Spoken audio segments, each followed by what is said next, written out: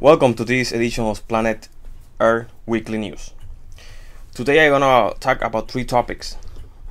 One of them is that the real Davinci Code experts spy secret symbols in Mona Lisa eyes. The second topic will be about Saturn rings, that is a leftover from a cosmic murder. And the third topic I'm gonna talk today is about some big CMA that was exploded yesterday from the sun, and it's very interesting because the solar maximum haven't started yet. So let's start with the first article. It says the real Davinci Code expert spies secret symbols in Mona Lisa's eyes. Italian art experts are investigating a real life Davinci Code mystery after discovering tiny symbols painted into the eyes of the world famous Mona Lisa portrait, according to a report in The Sun Monday. Italy National Committee for Cultural Heritage has revealed letters and numbers can be seen by magnificent high-resolution image of Leonardo da Vinci 500-year-old Renaissance masterpiece. Art historian Silvano Vincetti said that in the right eye appears to be the letter LV, which could well stand for his name. In the left eye, there are also symbols. It is difficult to make them out, but they appear to be the letters C and E or B. To the naked eye, the symbols are not visible, but with a magnifying glass, they are clearly seen. We know that Vinci used symbols, so we are confident that they are messages from him. According to The Guardian, the letters may be a clue to the identity of the model in the painting, one of art history's most enduring questions. The mystery shows similarities to the 2003 Dan Brown blockbuster novel The Da Vinci Code, which was turned into a film starring Tom Hanks. The book and movie tell the story of hidden messages in Da Vinci's work, including The Last Supper.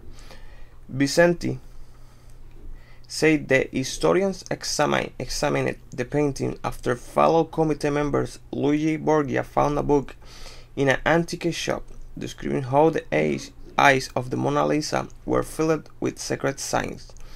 The historians also discovered a 72 or possibly an L and a 2 painted into a bridge in the background of the famous portrait, which is in the Louvre in Paris. We are only at the start of this investigation, and we hope to be able to dig deeper into this mystery and reveal further details as soon as possible, Vincetti said. So, they are trying to know what these codes that the portrait have, specifically in the eyes of the Mona Lisa. One have LEV, that they think this stands for Leonardo da Vinci, and the other says C, E, or B. Maybe the other codes stand for the name of the people, or the person, of the woman that is painted. Or maybe it's another code. We don't know, and they don't know yet, because they are still investigating a code to tell us something. Because you know that Leonardo da Vinci have every time in his life trying to send message with his painting. So the next news article I'm gonna read is that Saturn rings left over from a cosmic murder. One of the solar system's most evocative mysteries, the origin of Saturn's rings, may be a case of cosmic murder. New research suggests the victim, an unnamed moon of Saturn that disappeared about 4.5 billion years ago. The suspect, a disk of hydrogen gas that once surrounded Saturn when its dozens of moons were forming, but has now fled the crime scene. The cause of death, a force plunged into Saturn, and those spectacular colorful rings are the only evidence left. As the doomed moon made its death spiral, Saturn robbed its outer layer of ice, which then formed rings according to a new theory published online Sunday in the journal Nature. Saturn was an accomplice and that produced the rings, said study author Robin Canup, an astronomer at the Southwest Research Institute in Boulder, Colorado.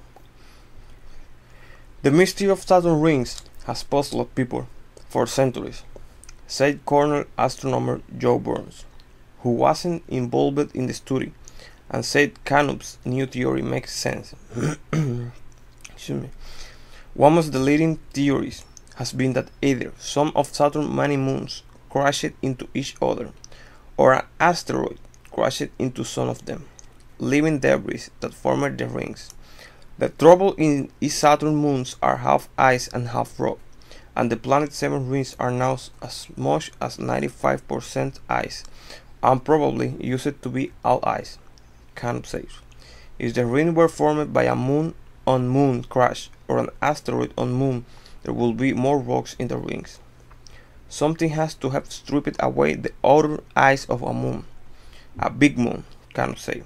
So her theory started billions of years ago when the planet's moons were forming.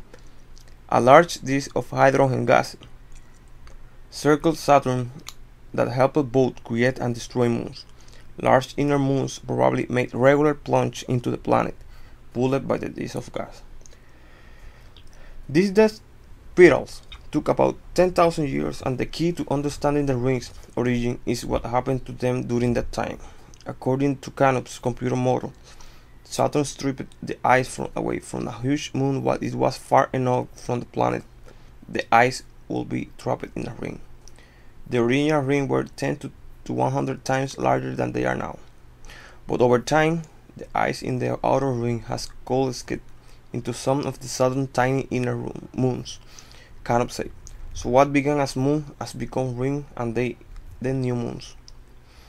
This helps explain Thetis, an odd inner moon that didn't quite fit other moon formation theories. She said Saturn has 62 moons, 53 of them have names. New ones are discovered regularly by NASA Cassini probe. But this doesn't explain rings on other planets in our solar system, such as Jupiter, Neptune, and Uranus, which probably formed in a different way, Canup said. The rings are and ice-rich inner moons are the last surviving remnant of this lost moon, which is very neat, Canup said. Burns said Canup theory explained the heavy ice components of ring better than other possibilities.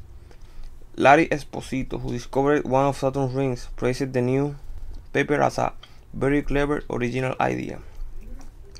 I would call it more like cosmic recycling, Esposito said, because the moon became rings which then became moons. It's not so much a final demise, but a cosmic effort to reuse material again and again. So they are discussing about the moons of Saturn. So now the third and final topic I'm going to talk is about the CME that the sun produced the last 48 hours. 3 CMEs in less than 3 hours. So if you see the videos, or you see the video that I'm gonna place here, you will see how the CMEs took place. So we are not yet in the solar maximum that is in final 2012 and the start or early 2013. The situation is, if this is only the start stage or the beginning of what we're gonna see in the maximum, we need to be prepared and be ready, because then we're gonna see huge CMAs, big CMAs, and maybe more than 3 times in a row. So you see 3 CMAs in less than 3 hours. So maybe you're gonna see 5, 6, 7 CMAs in less than 5 hours, 4 hours, I don't know. But this is a very interesting move that the sun make, and people that need to be alert, because it's not normal, and I don't see a 3 CMEs like this big in the last 2 cycles of the sun. If I remember, if someone know, they can place the link below and explain that this happened before. But as I see, we need to be very alert because the sun is trying to fire up, to fire us off. So we need to stay looking at the news, searching for information, and stay looking at what the sun does. Because if the Mayan prophecies or the predictions that NASA made that we were going to be a very huge solar maximum, then they know that this in this early stage the sun is doing this. Maybe when we arrive in the maximum, we need to be ready for a huge event that the sun will take place against us, the earth. So from now on, I suggest that you stay looking at the sun. Why? You see what happened with this CME. Let's stay following what the sun does in the next 3 weeks, or maybe in the next 2 months, to see how he works. If he start getting worse, or this happen only this time and he goes low again. But let's see, because he's starting to get hard, and he will be more hard by the time we reach the solar maximum. Take care, people. See you next time. Thank you.